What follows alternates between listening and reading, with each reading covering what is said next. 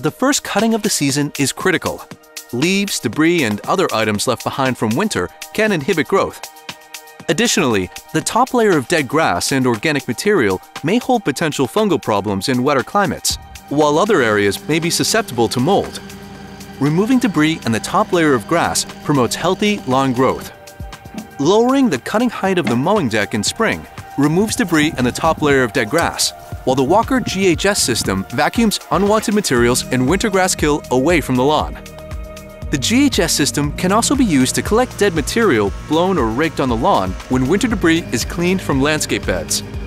Whether removing debris, thatch, dead grass, fungus, or mold, the Walker Mower equipped with the GHS system ensures a fresh start for spring green-ups and healthy turf.